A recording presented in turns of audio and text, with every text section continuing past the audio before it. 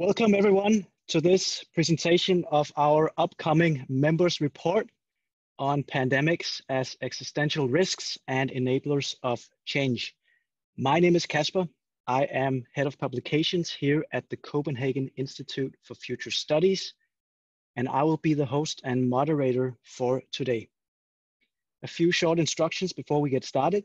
Please write any questions you might have in the Q&A window in Zoom. Following the presentation, we will do a Q&A session where all your questions will be answered by the presenters, but we will also be going through questions live and answering them in real time as well. So please do write your questions in the Q&A window as they arise.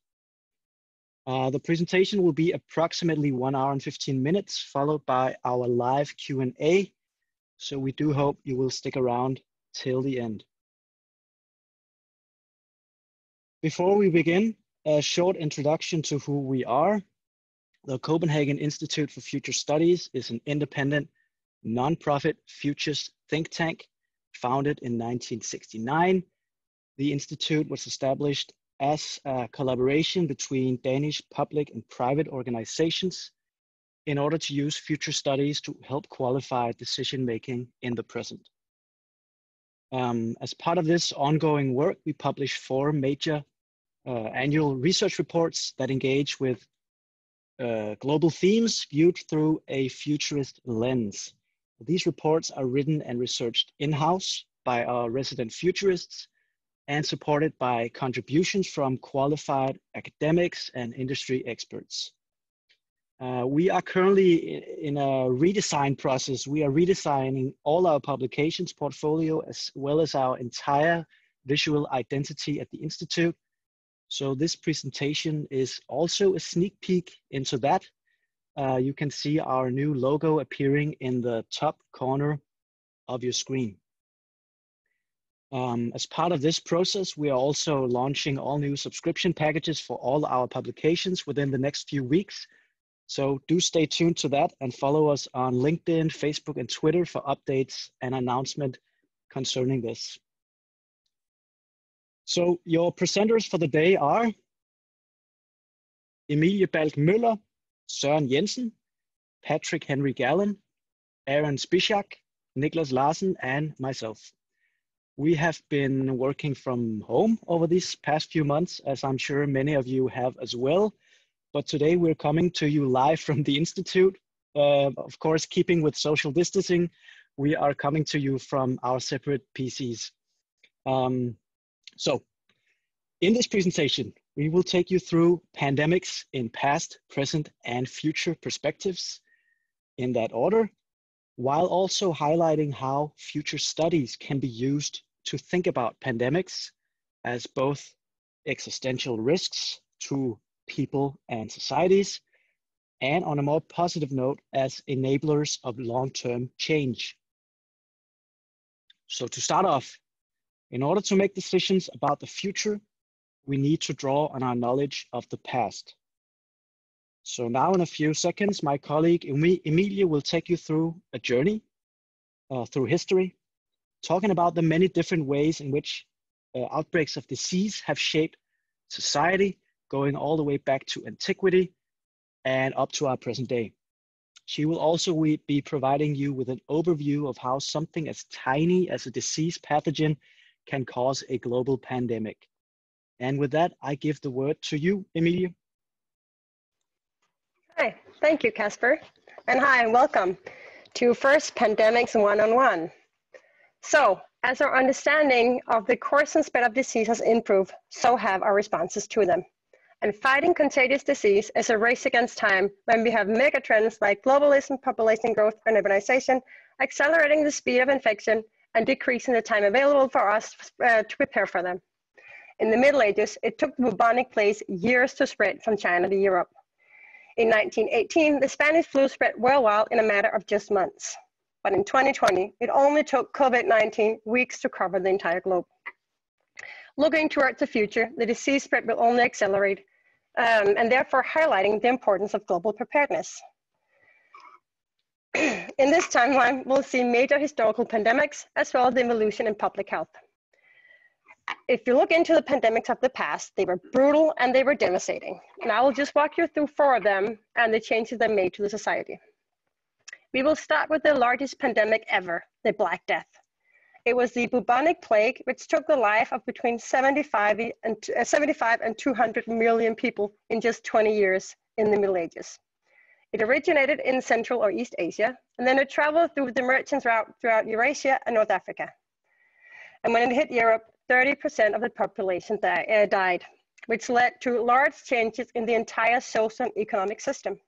Because with a smaller population, the value of the peasant labor increased, which contributed to the demise of the feudal system. So therefore, the Black Death enabled societal change. On the health initiative side, the bubonic plague laid ground for the first quarantine laws ever recorded. In 1492, the Europeans arrived in the Americas, and with them, they were bringing diseases to the native populations. Diseases such as smallpox, measles, and the bubonic plague. The natives had no immunity towards these new diseases, and therefore they devastated the population and paved the way for the European conquest. 90% of the population died under the New World epidemics. And the following European colonization led to the discovery of gold and silver, which led to an increase in wealth in the old world economy, and in the end led to the formation of the modern capitalism. So thereby, the New World pandemic enabled economic change. The Spanish flu in 1918 and 1919 was one of the deadliest epidemics of our time. It hit during World War I, which is a really, really poor timing, because the resources were spent on military, there was a lack of materials, and the population was undernourished and brought to their knees. And this led to the loss of 50 million lives. It also led to changes in our approach to healthcare and the government's role in preventing the spread of disease. It led to the establishment or strengthening of health ministries worldwide and to the creation of an international bureau for fighting disease, a forerunner to the WHO. So upon the Spanish flu, new approaches to healthcare arose. The HIV and the AIDS pandemic taught us about the lethal danger of social stigmas. It was first observed in the American LGBTQ+ communities in the early 1980s. But all the way back, it was found to be jumped from chimpanzees to humans in West Africa all the way back in the 1920s. The early association between homosexuality, HIV, added to the marginalization of victims and neglect of research and treatment.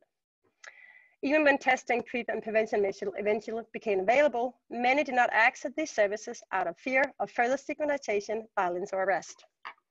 The virus killed more than 1 million people in 1996 alone, and the joint UN program on HIV and AIDS was formed to coordinate a global action against the virus. Although the HIV and AIDS pandemic led to critical advances in medicine and public health, like the development of antiretroviral drugs, the needle exchange programs, and the widespread use of condoms, the disease had exposed how social stigma can be a persistent barrier to achieving progress in public health. The pandemic we find ourselves dealing with today may turn out to be as impactful in shaping our futures as the pandemic of the past were. While it's way too early to draw any conclusions, we've already seen how the need for social distancing over a prolonged period has forced us to be a part of the greatest experiment ever conducted in remote work and education. It accelerates innovation in digital health and exposes the need for robust national healthcare systems and international preparedness in times of crisis. It is clear that the negative economic fallout will be severe, and our responses will affect how deep and long the incoming recession will be. But finally, COVID-19 will teach us about how our current climate trajectory can be altered. With everything on hold, we see massive reduction in greenhouse emissions worldwide. So we see that change is possible, and my colleagues will be exploring these perspectives and more shortly. But before they do, I will just walk you through the biology of the pandemics and how they actually arise. Because in order to understand what causes these epidemics and pandemics and how they can prevent them, we must understand some of the biology behind and how COVID-19 plays into this. So first, disease outbreaks are caused by microorganisms. And when they cause disease, we call them pathogens. There are 4 different groups consisting of virus, bacteria, fungi, and parasites. Most pandemics throughout history, though, have been caused by either viruses or bacteria. And they are tiny little things invincible to the human eye, which is also why they're often referred to as the invincible enemy. But while bacteria are small living organisms that can replicate on their own, viruses are not.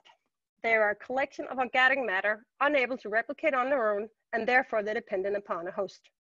Their only goal in life is to infect, replicate, and survive. When novel viruses occur in a population, it very often occurs through something called a zoonotic transmission. Most novel viruses that cause infectious diseases comes from animals like pigs, like birds, pigs, or bats. They are called zoonotic diseases. They arise when humans come in close contact with an infected animal, often through extensive farming or wildlife hunting. And actually, 3 out of every 4 new or emergent infectious diseases in people comes from these animals. That is also what happened with the virus causing the COVID-19, because the virus is a family member of a well-known family of coronaviruses. The virus natural reservoir is a bat, and there are currently now 7 members of the corona family who has made the jumps from bats to humans. 4 out of these just cause mild flu-like disease, and then we got the other 2, the SARS and the MERS, which are far more deadly. The novel virus causing the COVID-19 has gotten the name SARS-CoV-2. It's believed to have made the jump made the species jump to humans in a wet market in Wuhan. And these wet markets, animals of different species are placed in close proximity in cages, and they're in close contact with people. But zoonotic transmission doesn't just happen when a human gets in contact with an animal carrying the virus. Animal viruses cannot simply jump between species. In order for this to happen, some genetic alteration must take place. These alterations are known as mutations. And when one virus gets the right mutation to affect a human, the virus will not be able to transmit from human to human without additional mutations. So, for an animal virus to infect a human who can infect another human and thereby start a disease outbreak, a perfect combination of different mutations must take place. And therefore, these events are rare, but not impossible. But once they do, and then transmit between humans, that can happen through several mechanisms. It can either be direct or indirect.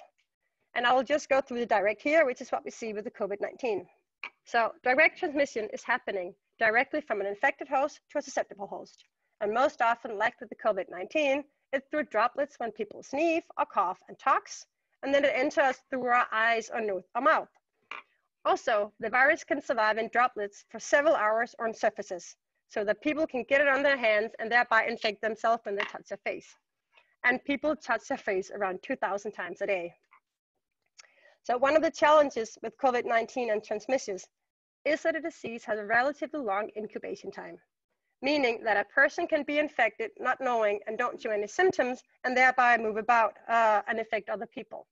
And even worse, many people, especially young people, are asymptomatic throughout the entire infection period, posing a threat to spread, unless they're under lockdown. One thing is transmission between people, another is transmission across borders. Because once a disease outbreak has infected an unusually large number of people in a short time frame, it's considered to be an epidemic. If this epidemic goes global and disease outbreaks happens in other countries at large scale, it's considered to be a pandemic. And lastly, the world has never been more global than today, with extensive traveling all over the globe, making it possible for a virus to jump on a plane with a host and cross borders like never before. Thank you, Emilie, for taking us through the history and the biology of pandemics.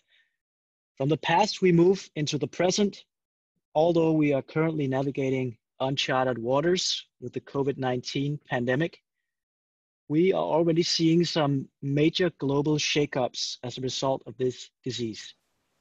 So, what are some of the biggest short-term changes we have seen so far? With that question, I want to give the word to Søren for an overview of the global impacts of the coronavirus as of today. Thank you very much for that, Kasper, and thank you, Emilie, and hi everyone out there. So let's start with a helicopter tour of the immediate global impacts from the coronavirus. Because now in the middle of this crisis, we really see how globalized the world has become. The free flow of goods, services, and ideas have moved the global economies into unprecedented times of wealth and technological progress. However, this virus has also highlighted some of the weaknesses of this highly connected and interdependent world. what you see here is how the virus has impacted the global economy. Economic shocks, of course, is nothing new, but they've historically been triggered by wars, overheated economies, and acid bubbles, or oil price shocks, or political crises. An economic crisis triggered by a virus in the modern world is something new, and the speed at which this virus has hit the economy has been shocking. The double supply and demand shock has rattled our global supply chain, with the World Trade Organization estimating a collapse in trade of between 13 and 32% in 2020. The world's largest economy, the United States, they've so far seen around 30 million filings for unemployment in just 6 weeks, where the total job losses from the last recession, the financial crisis, amounted to 8 million people, but that was over the span of 2 years. Globally, GDP is projected to contract by 3% in 2020, surpassing that of the financial crisis. The IMF does, however, expect a swift recovery back to growth in 2021 so far, Another sign of the economic slowdown has been evident in travel, especially international air travel, as most planes remain parked on the ground. Prominent voices in the airline industry is not expecting things to return back to normal, as in 2019 traffic, before 2023. And in part as a result of the slowdown, the oil price has also been very volatile during this crisis. Low demand and overproduction as a result of a trade war between the OPEC countries and Russia has led to historically low oil prices, even seeing a day where trading dipped into the below zero. Prices does now seem to have somewhat stabilized around $25 a barrel, but that is still far too low to balance the state finances of the nations relying heavily on oil profits. Lastly, in terms of gear to handle this pandemic, the WHO estimates the global monthly need for 89 million masks, 76 million gloves, and 3 million liters of hand sanitizer. The global shortage of personal protection equipment has unfortunately pitted some countries in bidding wars against one another, and we've even seen this within certain countries. On the positive side, even perhaps for the wrong reasons, we're also seeing the smog lifts from cities around the world. For example, in New Delhi, air pollution has fallen to 10% of their usual levels as a result of this lockdown. So to sum up, much of this disruption may be temporary, but the crisis is likely to have a lasting global impact, especially as it reinforces existing trends that are already undermining globalization. It may deal a blow to fragmented international supply chains and also reduce traveling patterns, and provide political cannon fodder for nationalists who favor greater protectionism. But the economic fallout might also refocus and rebuild supply chains with more resiliency. It might reorient society towards less resource-intensive consumption, and it might elevate global cooperation to new levels.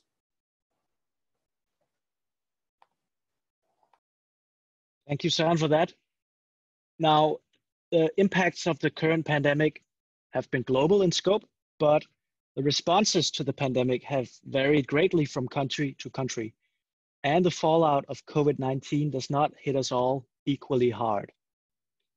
So in the following section, Patrick will take you through how nation states have responded differently to the crisis, how the pandemic exposes inequality, as well as how it affects our social behavior, for example, when it comes to dating, learning, and working. Yes, thank you, Kasper. So to start off, yes, to be sure, the effects of the COVID-19 pandemic and the various national responses to it have, in a really unprecedented way, laid bare some of the ideological differences, economic inequalities, and great disparities in societal and technological readiness between countries and their healthcare systems. In this way, the pandemic is really reminding us that the capacity and priorities of the international community are different, and that these differences, for better or worse, matter, especially in crises. So what we've done here is chosen 4 countries that represent vastly different responses to the pandemic, and we'd like to walk you through them. Beginning with Denmark, where we are headquartered, it's important to note that Denmark has taken many of the similar lockdown measures as our European neighbors, but with one interesting difference in terms of the economic response, which has been particularly robust. Shortly following the implementation of lockdown measures, Denmark rolled out a number of very comprehensive economic relief packages, including, most notably, I think, the payment of the entirety of public sector wages, as well as up to 90% of monthly wages for private sector workers. And how is this made possible? Well, it might be in part explained by the Danish social model, which is often employed for collective bargaining, and it's a kind of negotiation framework between the government, industry associations, and workers' unions. A similar framework was employed to negotiate these relief packages with relative speed. The country has also had pretty healthy finances prior to the crisis, with public debt making up a relatively small portion of the national GDP compared to the rest of Europe. It's important to also note that as of today, Denmark is in the process of reopening parts of the economy as the disease is considered to be adequately managed. It will, of course, be fascinating to see how this relatively aggressive strategy that has been taken by Denmark will fare compared to one of our close neighbors, Sweden, which has taken much softer measures and received a lot of press coverage for doing so. It'll be very interesting to see how this plays out over the long term.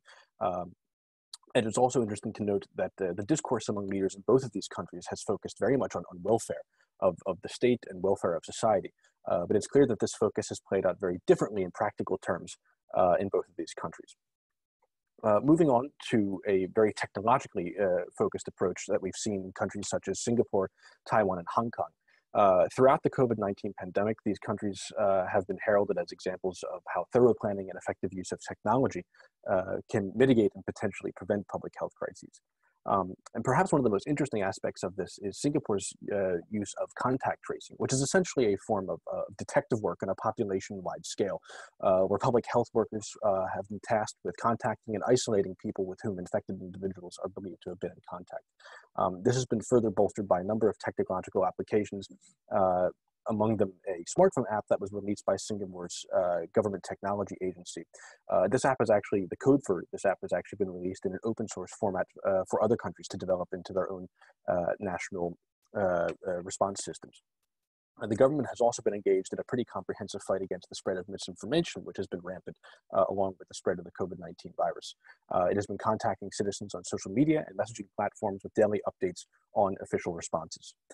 So what are some explanations for this response? Part of it might be the high rates of technological adoption and willingness to employ technological solutions in government in these jurisdictions, but also, of course, past experience with outbreaks such as SARS and H1N1 in the 2000s. There is also a relatively open acknowledgement that supply shortages and infrastructural breakdowns of these countries could quickly cripple them. For countries like these, ensuring that crisis preparedness is an element of all policies is not only a result of past experience, but also a matter of survival in the future. We move on to the United States, which has, in its response to COVID-19, been plagued very much by political deadlock, miscommunication, and even antagonism between federal, state, and local authorities. Although the federal government has published containment guidelines for COVID-19, these guidelines are largely unenforceable. This is left up to the states. This has resulted in 50 different solutions running at the same time and an uneven patchwork of lockdown measures and closures, etc. While there is a great deal to unpack in terms of the United States response, from inadequate testing to lack of health insurance coverage and problems with rolling out economic relief packages as millions of Americans have applied for unemployment, one of the most striking aspects of the response has been attempts among the federal leadership to place blame on other members of the international community for mismanaging the COVID-19 crisis. This is perhaps most starkly marked by the Trump administration's decision in mid-April to cut off funding for the World Health Organization. These outcomes can in part be accounted for by unstable and unprepared leadership that has refused to take responsibility, but also illustrate the drawbacks of a complex federal system in which the division of authority between state, local, and federal government is unclear or contested. And of course, despite the uncertain conditions in the United States to date, the federal administration, as well as a number of state governors, have expressed an eagerness to reopen the economy as soon as possible, prioritizing economic recovery, perhaps beyond stability in the health system and health of the population. We move finally to Ecuador, which represents an example of an underfunded and unequipped health system, and a coupled with an incapacitated state apparatus, a kind of perfect storm of bad conditions. As some of you might have read in some media reports that were circulated quite actively a couple of weeks ago, as the outbreak of COVID-19 hit the largest city in Ecuador, Guayaquil, at the end of March, the local health system became very quickly overwhelmed, and within a very short period of time, the health system was even unable to perform basic tasks such as disposing of corpses that have been piling up essentially as a result of the spread of the virus. The outbreak has highlighted the role of social and economic inequality in managing public health crises, as well as the country's the fact that many of the country's poor citizens have neither the financial means nor the public safety net to self-isolate and refrain from working long enough in order to slow the spread of the virus. While the government has issued a cash stipend to informal workers to encourage them to comply with stay-at-home orders, many of these workers in the informal sector are actually non-citizens, mostly Venezuelans who are fleeing from pre-existing political and economic turmoil that has existed for a number of years, and who have therefore been unable to claim this support. The situation in Ecuador makes an important point about inequality in public health crises, namely that weak states and fragile economies are in the most precarious position overall. For example, 500 million people are poised to be cast into poverty as a result of COVID-19, of course, mostly in emerging and already fragile markets. In these areas, we may also see the resurgence in diseases like measles and polio in the wake of the pandemic, as the focus has shifted almost singularly to combating COVID-19 and in the process has suspended things like vaccination campaigns. But of course, the pandemic has also laid bare very stark inequalities in wealthier countries as well, where it is clear that socioeconomic factors like race, ethnicity, income, and sex have significant impacts on mortality and access to care. African Americans and other minority groups in the US, for example, have had significantly higher mortality rates than whites. While many workers have also had the luxury of and luck of maintaining their jobs by being able to work from home, these workers overwhelmingly represent highly skilled and highly educated parts of the workforce and generally have higher incomes. In this case, it is again becoming clear that those who are most vulnerable are perhaps the worst off. The COVID pandemic has in many ways also created a natural experiment of sorts that has been of global proportions. So we'd like to examine a couple ways in which the spread of the pandemic and resulting lockdown measures have changed the way we relate to each other and the world around us. Looking at family relationships, we've seen that long periods of home confinement have proven to put an unbearable strain on some relationships. In China, for example, where lockdown restrictions are in the process of being lifted, some lawyers have reported a spike in their caseloads in terms of divorce cases of around 25%. The reports of domestic violence in certain countries have also gone up significantly.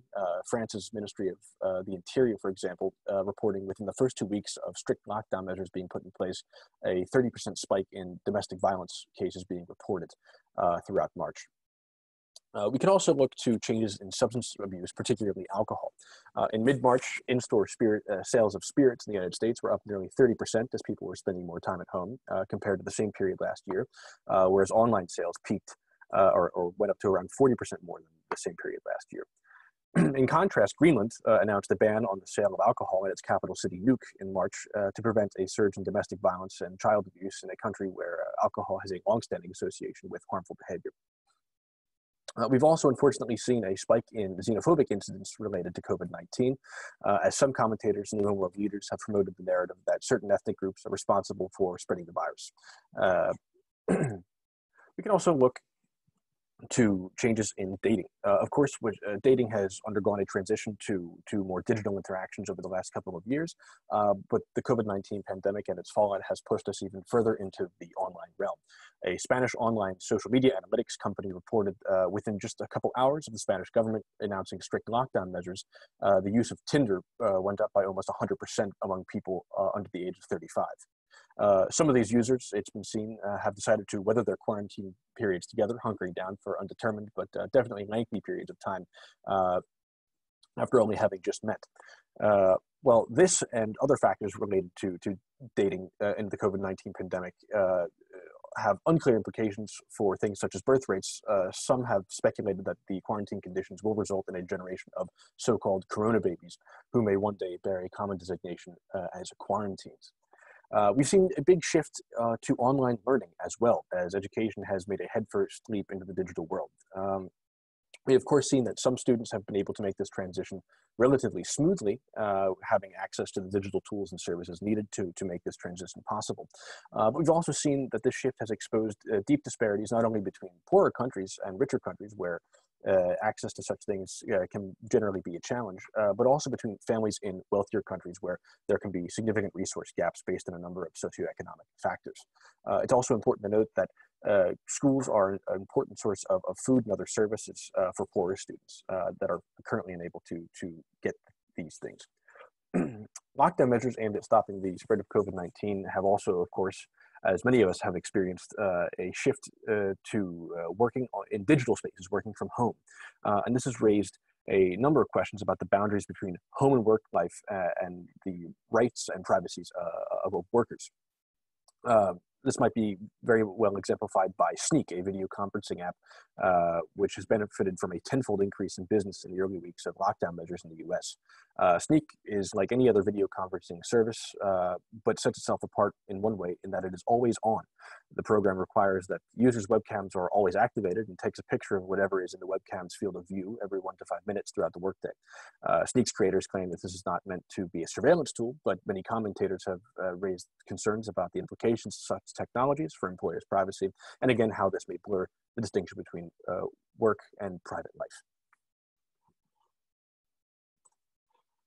Thank you, Patrick, for taking us through the different responses we have seen from different nation states to this pandemic, as well as highlighting the impact of this disease, both in terms of inequality and how our social lives are altered, in some ways, perhaps permanently.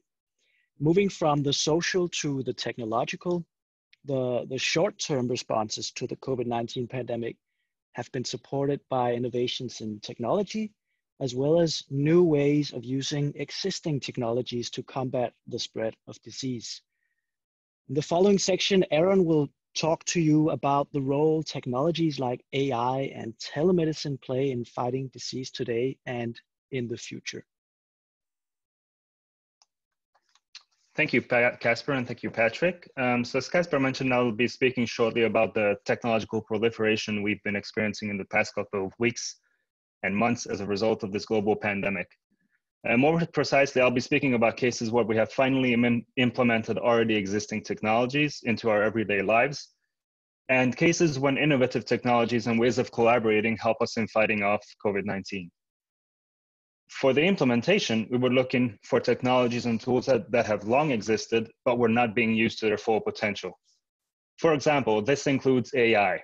As I'm sure many of you know by now, an AI company called Blue Dot from Canada identified the outbreak in Wuhan way before the World Health Organization was even notified. Their methodology includes the official sources such as the CDC and the WHO, but their strength is that they combine these official sources with scans from commercial flight data, population data, climate data, and local news articles in 65 languages. This is significant because what if the WHO had this kind of technology already implemented? Could they rely less on governments for their information and act quicker in the future? We'll see. A second example we've seen is using social media data to forecast diseases. So this tool was originally intended to forecast when, where, and how hard an influenza will hit a specific population, influenza being a disease that also spreads from person to person. And this forecasting method consists of analyzing vast amounts of Twitter data to see the spread of disease. Essentially, what they were looking at is tweets where people mentioned the flu and used text analysis to differentiate whether the person was showing symptoms or they were discussing a person showing symptoms or just talking about the flu in general, for example, as news reports do. This data is then combined with the official sources again to provide a better picture of disease spread, just like in the case of Blue Dot. A third example is implementation of telemedicine or telehealth. The concept of telehealth is not new, as it was first mentioned in an 1879 article in The Lancet that discussed using the telephone to reduce unnecessary doctor's visits. Since then, we've made huge technological progress, and some countries have even implemented aspects of telemedicine. Today, we think of telehealth as wearables, devices to monitor patients at home, video conferencing, and in the case of COVID-19, at home, it could soon be at-home testing kits. As an anecdote, I've been living in Denmark for 8 years and have not had any video consultations with my doctor. And a week after the lockdown came into effect, I've had my very first video consultation. And of course, it didn't go without any hiccups. While the video was working, there was no sound. But the important thing is that it is being implemented and used.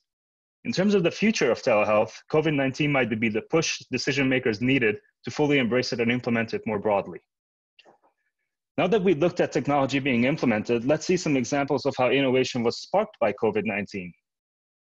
AI makes it top of our list again, with a company launching a tool that helps their customers monitor their workers' adherence to social distancing measures through security cameras.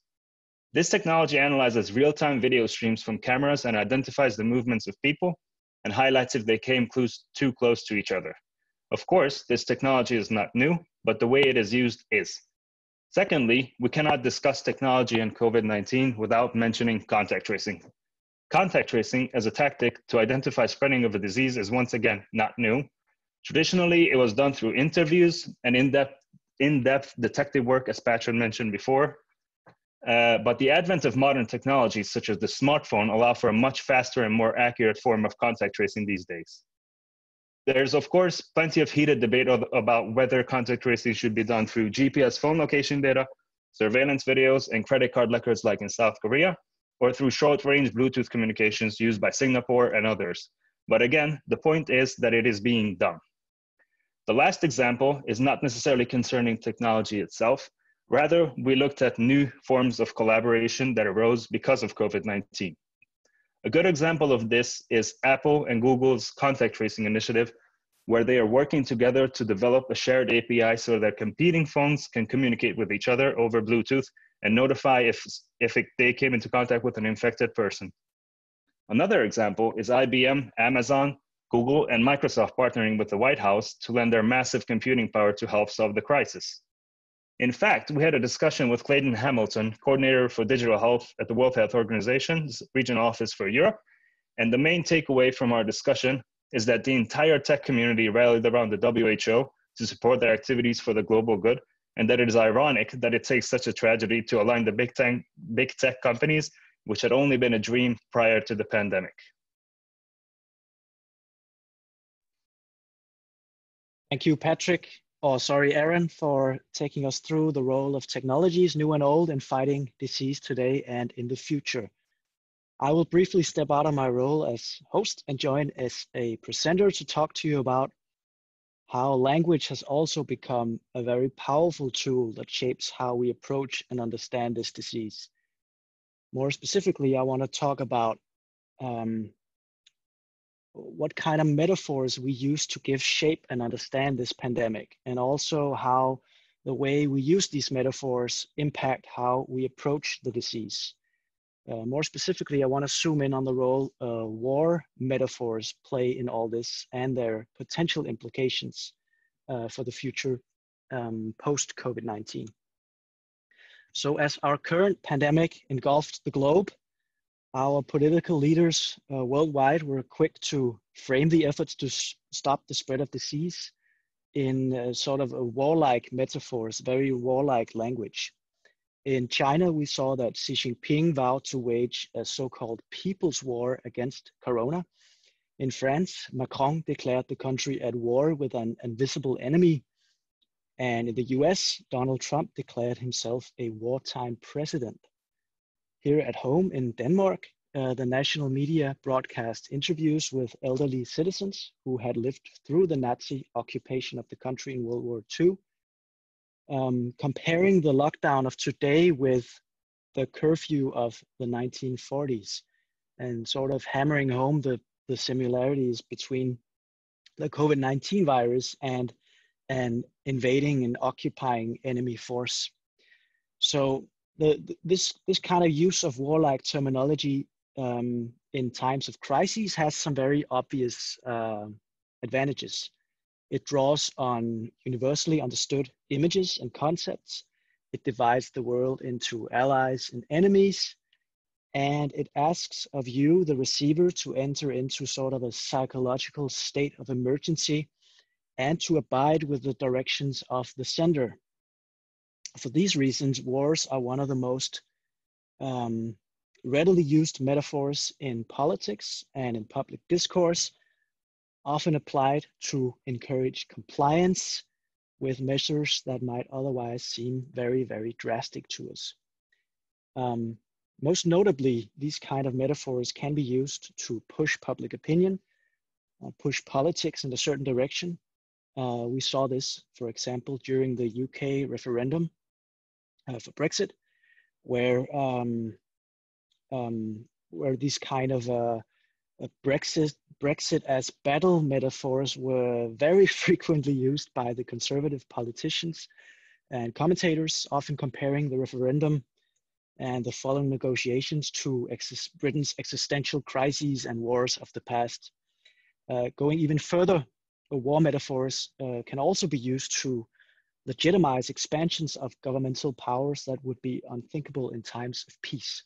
In the US, we had a so-called war on terror declared following the September 11 attacks to justify widespread measures to contain the threat of terrorism. And these measures included indefinite detentions of individuals, searches of homes and businesses without consent, and monitoring of telephone calls, emails, financial records, etc., without a court order. So going back 15 years, many of these provisions were to sunset in 2005, 4 years after passing, but most of them actually linger on to this day. These kind of measures also made their way outside the US. In Denmark, we had the so-called terrorpakkerne of 2002 and 2006, which mandated that telephone and internet providers stored information on all Danish citizens for a year, and which also loosened the restrictions on Danish intelligence for obtaining information and gathering data on individuals from public authorities.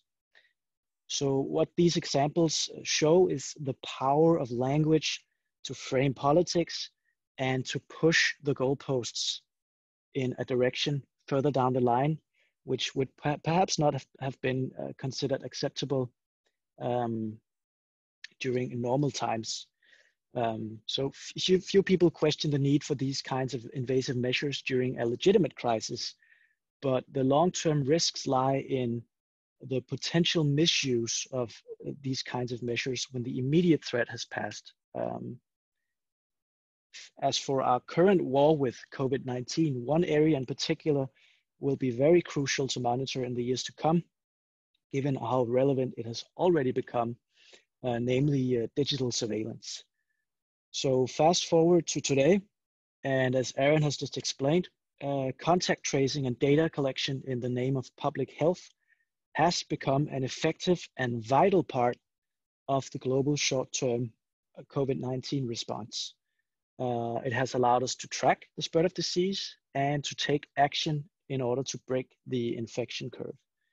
In the medium and to long term, however, it becomes more uncertain what these new and very liberal data collection and storage measures will mean, and to what end they will be used other than fighting COVID-19. For example, in the EU, the European Commission has already sought to centralize all European telecom data in one large data bank in the name of monitoring the spread of disease and to speed up prevention. In China and South Korea, infected citizens are now required to engage in digital contact tracing by downloading an app to their phones, so the authorities can track them and warn them if they have been in contact with someone thought to be infected with COVID-19.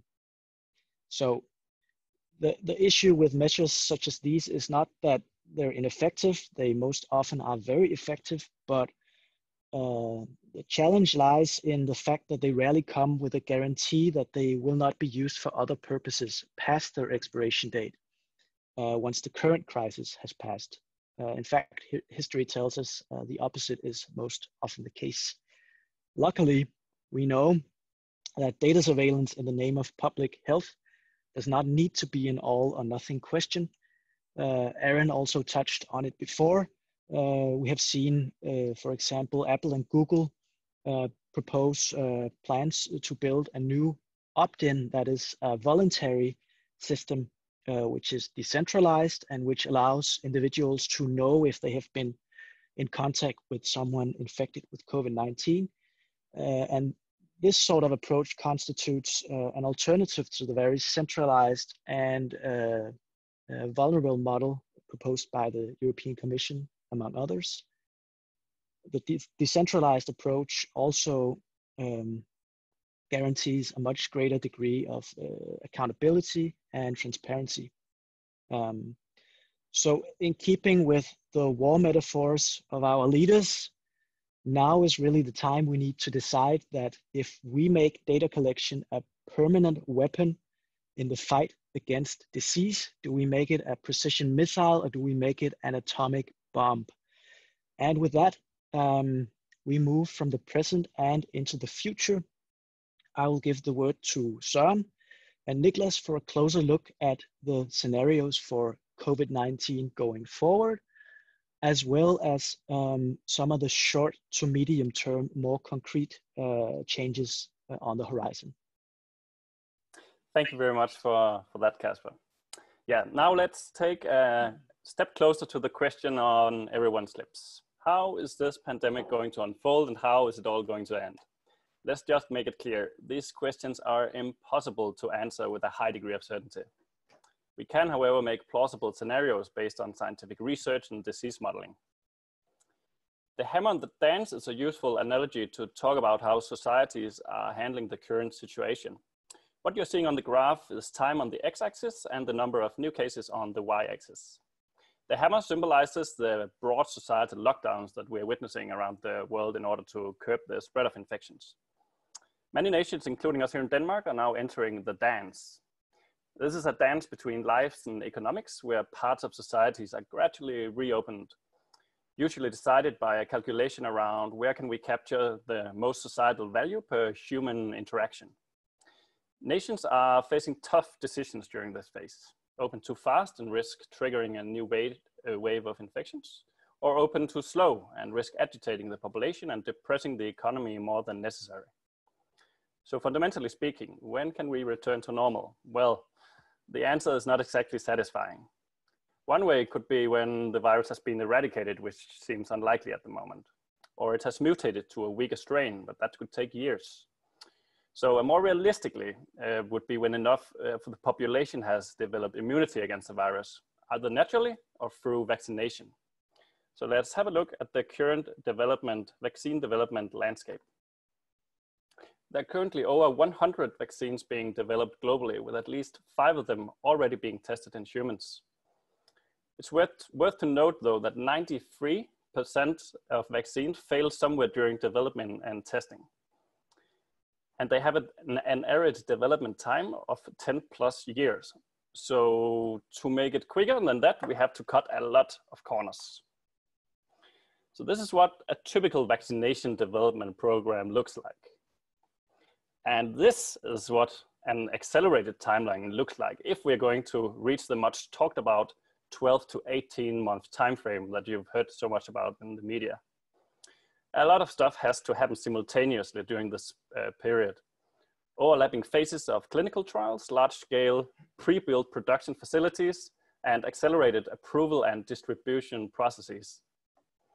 The arrival of an early vaccine is definitely possible, but it is a nowhere near certainty, and hiccups and delays could happen during any and all of these steps. An important point about vaccines in the context of Corona is that we are potentially injecting this into billions of perfectly healthy individuals. So we have to be absolutely sure that the side effects are benign, especially considering that the mortality rate of COVID-19 is at worst in the single-digit percentages. So to sum up, there's a great deal of uncertainty in this space, and the timing of when a mass-produced efficient vaccine arrives could lead us into vastly different futures. So Nick, could you tell us a bit about the framework we've used to build these Corona scenarios? Thank you. Absolutely, Søren, and thank you for that lead into the scenarios that we have been building here for the Corona going forward. First of all, We are the Copenhagen Institute for Future Studies, and we do a lot of scenario planning. And we do that by using a classical 2x2 scenario model built on critical uncertainties and their equal polarities forming the backbone of such scenarios. So coming from Søren's point of view, around the high levels of uncertainty regarding how long this crisis will take and when we will see an efficient widespread vaccine, we have to ask ourselves whether our social mitigation strategies will be effective or ineffective in the long run. On the other dimension, we will have to ask ourselves if the vaccine will be available before or after 2 years. These two uncertainties are forming the backbone of the 4 scenarios that we have been developing. And taken from the top, we have the furious effort and a fast recovery, where the first global wave of COVID-19 was also the last, and the efficient handling of the pandemic was brought under control by the end of 2020. If we go forward, there's also a scenario where which we have called to lose, you lose. Here, vaccines development run into more complicated situations than the most optimistic expectations. The prolonged social distancing measures are making people more agitated. And if we go towards the third scenario, we see a long and painful stride in a protracted downturn, where we have more sufficient mitigation strategies, but we simply cannot develop a vaccine timely. This means that re-emerging outbreaks has to be handled on a continuous basis with stricter immigration controls and forced quarantines upon international travels. The very gloomy scenario, or the gloomiest one, so to say, is where nothing really works, where there is the likelihood that the vaccines are inefficient and we have to live with this invisible enemy for a very, very long time. Also, there's a possibility that it will develop with several forms of viral strains that we cannot curb with these current vaccine developments. So these 4 worlds paints plausible pictures of how this crisis might unfold. We have also tied them to potential economic development, where we in the first one, due to the furious effort, will see a fast recovery. In the to lose, you lose, we will see the double dip in the economy. We will see the protracted downturn in the long and painful stride. And in the worst of the 4 scenarios, we will see an economic disintegration. These scenarios will be unfolded in the report to a larger extent, very much concerning the economics, the sustainability, the political landscape, also the social landscape. Yeah, so look forward to receive the report where you can dive into that. We will move on to our pandemic repercussions that we all have right now. Now what, we ask ourselves. In a state of crisis, it's completely normal and natural that we feel bubble mentality. We focus on ourselves, our immediate family, our closest ones. We have tendency to practice short-termism. We do not have the long lens on, or the long light on, to say. And we lack direction, and we're anxious about what the future might hold for us. To see the long-term picture through the fog of uncertainty and rapid change, we can see it through the lens of megatrends. Megatrends is something we work a lot with here at the Institute, and we now ask what kind of changes these might entail, as they might pave the way for opportunities, innovation, new business, and new structural change. Will fertility rates increase or be suppressed after such crisis? And how will Africa weather the storm with a younger generation? Will we regionalize our supply chains, or will we strengthen collaboration across the globe? Will shift from sick care to healthcare accelerate along with self-monitoring healthcare? Will collection and sharing of application of health data enhance pattern recognition of disease? Will we allow substantial surveillance if it can curb our pandemics going forward, or disease outbreaks in general? Is a democratic process too cumbersome for effective crisis management? Will time spent in quarantine cause people to realize the value of human interaction? Will it impact physical consumption? Will we grow more egocentric or increase our sense of community? Could this, from an evolutionary point of view, cause a boost in agility and digitization? Will we see the end of cash and move one step closer to cashless societies as viruses could spread? Will we see tests of blockchain solutions for elections to avoid public gatherings? One more round. Is it time for beyond GDP to capture broader well-being measures? Will we see a period of redistribution of wealth and tax reforms? Will we appreciate the unintended environmental benefits of the COVID-19 shutdown, or will the climate and sustainability agenda drown in the coming recession? To what degree will the combination of health data and smart city sensory infrastructure be commoditized? Being more digital has proved to be a blessing, but also stressed our vulnerabilities and dependencies. How will this affect how we consume in the future? An economic downturn may worsen inequality and regionalization. What would this mean for political stability, trust, and global collaboration? And finally, will universities be replaced by on-demand education, and who would such players be to offer that? And will our ability to work remotely reshape the future need for office spaces? While we cannot answer all these questions yet, we have activated our global scanning network that sits around the globe to help us understand and observe trends and developments. And we have divided 3 sets of horizon scans into governments, behavior, and urbanism. Very briefly, I'm going to take you through them, and they are concerning limits for cars after lockdowns in both Italy and in Belgium. We see the rise of digital bureaucracies. As governments learn from the COVID-19 experience, they will shift investments in favor for more smart structures that enable them to curb the next event better. We also see the green governments initiatives in both Amsterdam and in South Korea. Amsterdam will be the first city in the world to adopt what is called the donut model that take into account planetary considerations. And we have in South Korea seen a 2050 carbon neutrality goal. New behavior. Cities that are hit hardest might face a future where we will see segregation patterns once the difficult situation has been controlled. These segregation patterns might even be emphasized around the world with the emergence of immunity passports. And I think it's Chile and the UK that recently published plans to roll this out. However, the World Economic Forum is very much arguing against this at the current moment because immunity is uncertain. We will see the emergence of work from everywhere. We are very focused on working from home at the moment. However, people with kids, people faced with loneliness, or other types of things that make working from home inefficient will soon be met by several types of companies like hotels, and there's even a rideshare company that are now offering various types of workstations. A very interesting one is the last handshake. Will the more dominant form of greeting and accepting and making arrangements be lost in the COVID-19 pandemic?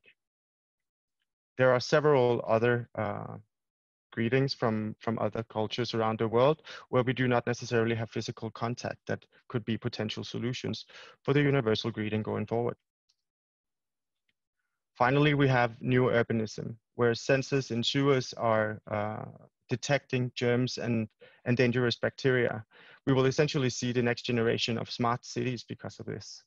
On a more low-tech side of things, we will see tape and paint help us navigate the public space when lockdown is ending, just to make sure that we are far enough away from each other and that there is the right amount of people at the right amount of square meters, basically. And then we have the idea of walkable cities. The pandemic suggested we should distribute smaller units, such as of hospitals or schools, across the more across more of the urban tissue to strengthen local centers. To sum up these horizon scans, it is clear that if COVID-19 is a rehearsal for shocks to come in the future, it is clear that people and organizations that are agile enough to respond quickly to the needs that emerge in a short time horizon is the one that will be more resilient in the future and consist of a specific fabric that we will need more of.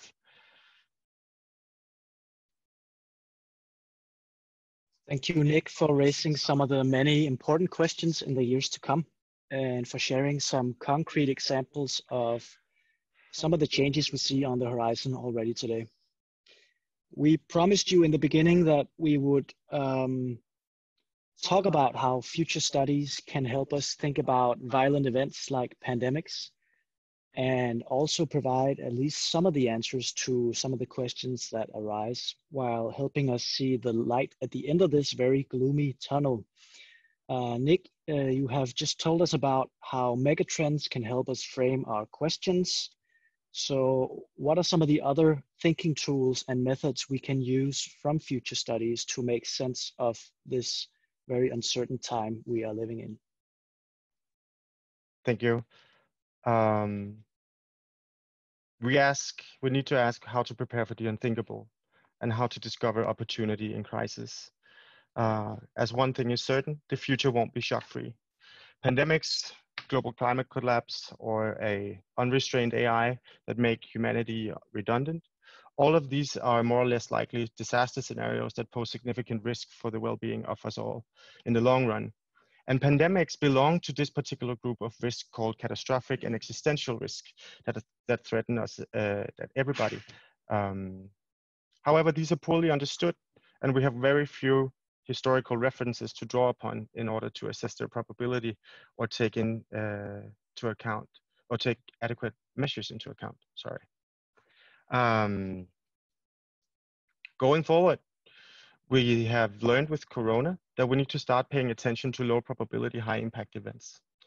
We need to embrace our ignorance and be humble around our existing knowledge, and we need to start exploring. In terms of risk and resilience, there's a particular animal that has gained quite some attention these days, namely the black swan. The black swan theory argues that the frequency and impact of totally unexpected events are generally underestimated. Why, with hindsight, they can be explained, but there are almost no prospects of predicting them. Much of the media has called the current pandemic a black swan event. That is something totally unpredictable, which we don't agree with. However, the idea is that there's very few models that help us think the unthinkable. So we will present such a few of those. One of these things that can help us think in these terms is a theory called post-normal times. It describes an in-between period where old orthodoxies are dying and new ones have yet to be born. And very few things seem to make sense, very much like the one we find ourselves in right now. Here, the black swan have gotten two other friends, namely the black elephant and the black jellyfish, that can help us discover different types of blind spots, study change, and explore possibilities. The black elephant is an extremely likely and widely predicted event. However, it's usually ignored widely by society as a whole, like the pandemic, which we had been warned about for many years by experts that has anticipated this event and warned us about how grossly unprepared we would be if such thing would happen. Black swans, events totally outside and way beyond our observation. A classic example of such is the 9/11 event. And a black jellyfish is a little bit more difficult and complicated to get your head around. However, they are portraying things that we think we know and think we understand, but it turns out to be more complex and more uncertain than we actually expect. And we have underestimated, or we cannot estimate, the size of effect and the risk after we hit a certain tipping point. Very much like both with Donald Trump and with climate change. Another tool in the post-normal times theory are called the three tomorrows of post-normal times, as you can see here. It is designed and developed to help us explore complexity, chaos, and contradictions it goes across several time horizons that also help us think about these three animals that I just introduced. If we look at the extended present, that is to say that the present is more than the right now that we're in, because many of the observations and trends that we see are profoundly rooted in the now. However, they will manifest themselves because we have more data, more evidence, and more certainty that they will actually happen. Further down, we have the familiar futures that are our images of the future that we find familiar from strategies, from visions, from sci-fi. And the last horizon is the unthought futures.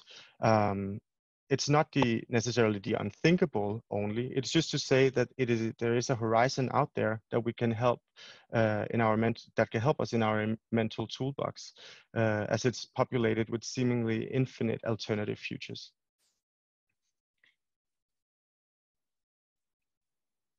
So why is it that we need several time horizons? When we are focused on one trajectory too much or a specific outcome, it often makes us forget why we focus on studying the future in the first place. If we're trying to predict something to get somewhere, we tend to focus too much on a desired path. And as a result, we are less open to things that are contributing to the larger picture. We have a tendency to extrapolate our knowledge from the past into the future as it will look like the past. And we have built our lives, organizations, and societies in such a way where deviations from the norm can have critical consequences. In the wake of phenomena like pandemics or war or economic crisis, where new demands, mindsets, and behaviors are emerging, we need to ask ourselves what our imagination can do in harnessing these opportunities, not just to bounce back to normality, what we have before, but to bounce forward and thrive in new ways that are consistently resilient and sustainable. In order to give you an idea of how we can see uncertainty as a resource rather than an enemy, we have built this framework that relies on the high levels of uncertainty in post-normal times. The goal here is to understand how to look for things that we may not have seen before, things that are new to us, things that are emerging in complex times. It's a framework that gives us opportunity to identify solutions and opportunity, as well as gives us an understanding of potential several futures that we can prepare for, which would give us the idea of more resilience. On the bottom side of this framework and on the right side of the framework, you will see that there is, it's targeted or made in terms of organizations and individuals. Common for those is that the future just does not exist. It is something that exists in our imagination, and hence we need to use our imagination to anticipate the future, to make sense of complexity. A more known toolbox for doing so has been future studies that's been around for 70 years. It has been the systematic study of possible futures, and there are these different tools for doing so. Megatrends, the futures cone, we have horizon scanning, we have scenario planning, we have wildcards. There are many other than these. It's not 100% exhaustive. Common to these is that they have a purpose of risk mitigation and ideation and innovation. On the other side of the spectrum, focusing on individual capability, we have futures literacy, which is a framework, an open source framework developed by UNESCO. It describes the capability to use and imagine different and multiple futures for various purposes in different contexts. What the theory tells us here is that we need to be aware of our anticipatory assumptions, which is how we anticipate and how we perceive the future. And once we become aware of these, we will very much realize that they are tied to hopes and fears. When we realize this, it allows us to use the future in different ways, which are described as anticipatory systems. It's planning for optimization, it's preparation for contingency, or it's looking for novelty and emergence in times of complexity. We need three building blocks for doing so. We need the ability to convey narratives, and we need to be able to reframe scenarios with which we see the future, and we need the collective intelligence to build on each other's creativity and knowledge. A futures literate person, essentially, is a person that knows that there exist multiple futures and use them to innovate the present, takes informed decisions based on this, and are open to novelty. Thank you, Nick, for this overview of some of the methods and tools we can use to think about pandemics and other threats on the horizon. Speaking of other threats, we know that the COVID-19 pandemic was not a historically unique event. So looking ahead, what else can we expect waiting for us lurking out there in the future? Søren, can you take us through the risk landscape and how to think about risks? I certainly can. Thank you very much for that, Casper. Yes, let's try to look at the risk landscape of future pandemics and existential risk. Some of the world's brightest minds have written extensively on the subject of risk. The German sociologist Ulrich Beck introduced the concept of risk society back in 1986, right after the Chernobyl disaster, which was probably not a coincidence. In his book, he discusses the reasoning for why the global existential risk landscape is increasingly posed by human-made threats. Essentially, he emphasizes that we've evolved from a first modernity, where the classical industrial society was able to calculate and predict risks in a linear manner, to a second modernity, where the increasingly higher levels of uncertainty makes it much harder to calculate and predict risks. So paradoxically, the same technologies that are raising living standards globally are at the same time the main source of structural existential risk.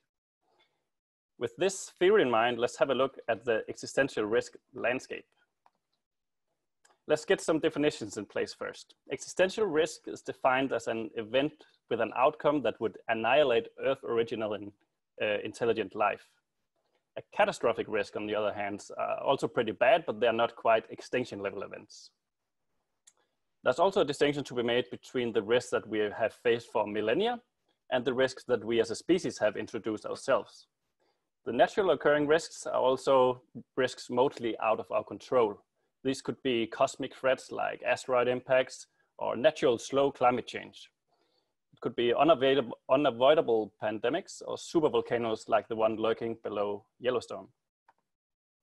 On the other hand, we have risks that we've introduced ourselves and that we, as a consequence, have larger degree of agency over. These risks include nuclear war and experimental technological accidents. It could be the development of artificial intelligence, which carries significant risk and has been jointly warned against in the recent years from prominent people in the field. Global warming also carries catastrophic risk, which is probably the one that we are most aware of right now. The biological risks are also pretty self-evident right now. The catastrophic risks include environmental risks, biological warfare, and engineered pandemics. Many of these risks may seem unlikely, and sure, in any one year they are improbable. But over time, small probabilities accumulate. The Oxford Future of Humanity Institute, headed by philosopher Nick Bostrom, estimate that we face a 19% chance of extinction before 2100. With the majority of this risk coming from technological risk.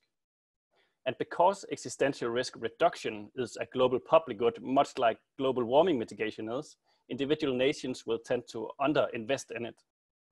Now let's dive into the biological drivers that could enable the next pandemic. Well, there are quite a few sources accelerating pandemic risk. For example, enlarged animal interfaces, global warming, and continued rapid urbanization. Close contact with animals, as we've recently been reprimanded, carries the risk of zoonotic diseases, making the jump from animal to human.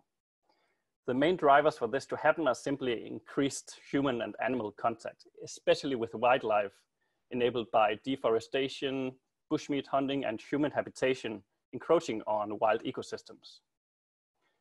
Global warming is exposing new threats as well. The warming planet is a melting permafrost that's been frozen for millennia, releasing ancient virus and bacteria. Also, rising global temperatures are expanding the reach of mosquitoes and associated diseases like Zika, dengue fever, and malaria, which thrive better in warmer and more humid climates. Thirdly, global warming is also changing the water cycle, leading to heavier rainfalls and higher risk of floods, and thereby spreading waterborne diseases like cholera. This is especially problematic for the world's poorest regions, which are unable to invest as heavily in climate mitigation infrastructure.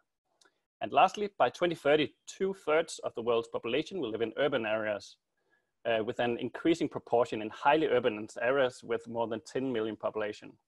These megacities of the future will be very densely populated, and they'll be hubs for transportation and commerce and be hyper-connected, all of which amplify pandemic risk. Antibiotic resistance is another growing problem caused by the misuse and overuse of antibiotics in humans and animals that is now producing superbugs that cannot be treated with many traditional forms of antibiotics. So all of these factors in large animal interfaces, global warming, population growth, globalization, urbanization, they're all contributing to an acceleration of disease outbreaks. Now, in any given month, the World Health Organization traces roughly 7,000 signals of potential outbreaks, which they'll further investigate.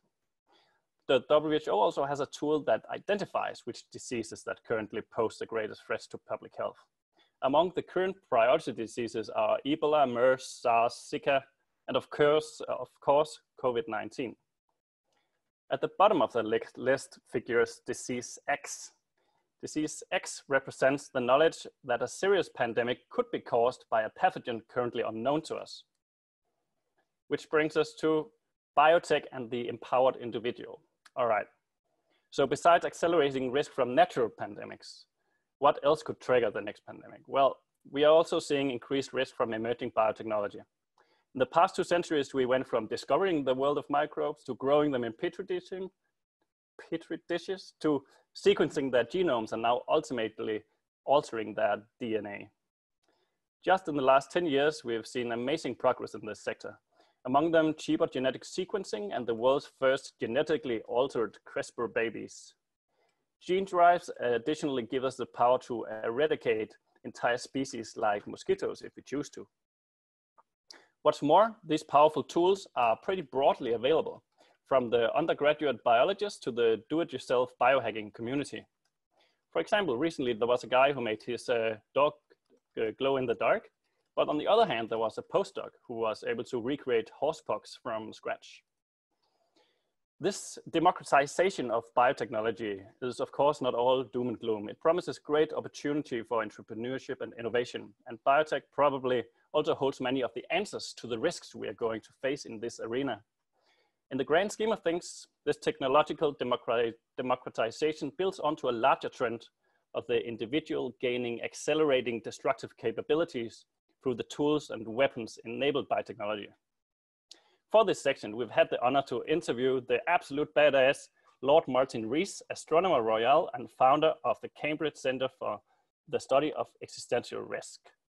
We have an extensive interview with him in the report, and here we've plucked out some of his best quotes. So as he said, the global village will have its village idiots, and they'll have global range. And it's going to change the balance between 3 things that we like to maintain: privacy, liberty, and security. He further said, there's not enough study of the newly emergent risk, which are of low probability, but of extreme consequence. We need to explore scenarios of what might happen in the near future and think of what the world might look like in the second half of this century. He finished saying, we ought not to discriminate on grounds of date of birth. We should care about the life chances of a baby born today, which might still be alive at the beginning of the 22nd century. So what can we do about existential risk? Nick, maybe you can help tie the knot on that.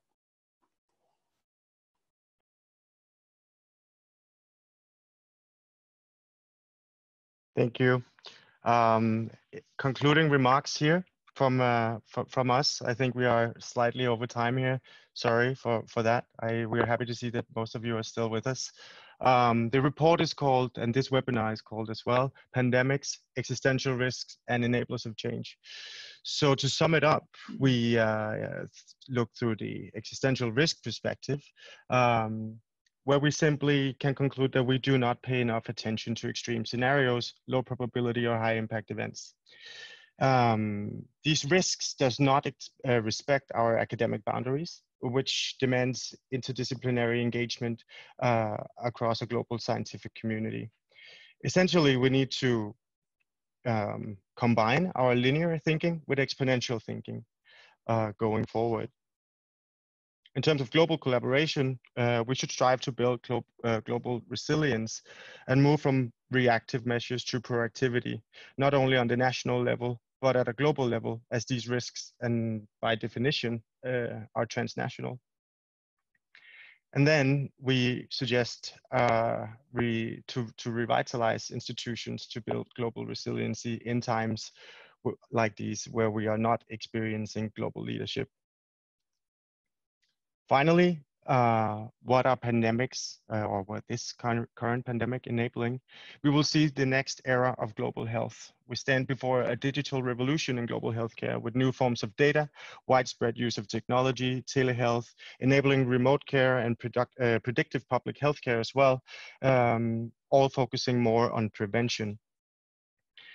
As citizens and human beings, we're also now being more aware of our global community and our connections, and we will experience, as we have all experienced, this same trauma that gives us the same trigger points and similar behaviors going forward.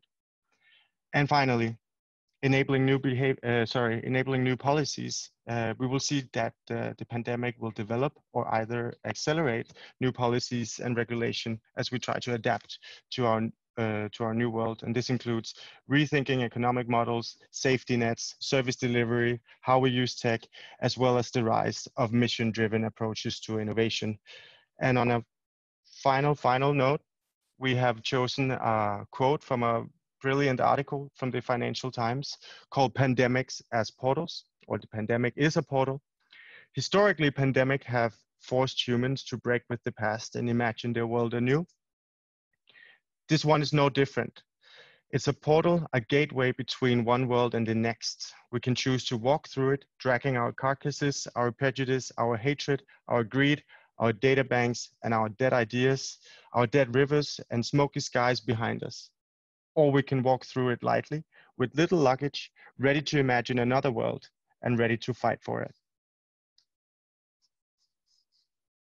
And with that, we say thank you all for tuning in. We really hope that you found this talk inspiring and useful. We have already had a bunch of really good questions asked in the Q&A. To round off, if you still have any questions, we will do a short live Q&A now in the Q&A section of Zoom.